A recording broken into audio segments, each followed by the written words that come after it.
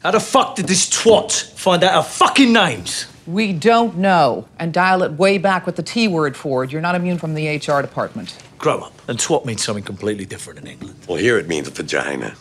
Anyway, obviously we're talking about a mole. It could be a mole. They could have hacked our system. It's anyone's guess. The bottom line is Raina Boyanov is about to sell a small-scale tactical nuclear weapon to a terrorist organization, and we don't know where she or the bomb is. Now, fortunately, our analyst Susan Cooper found a lead.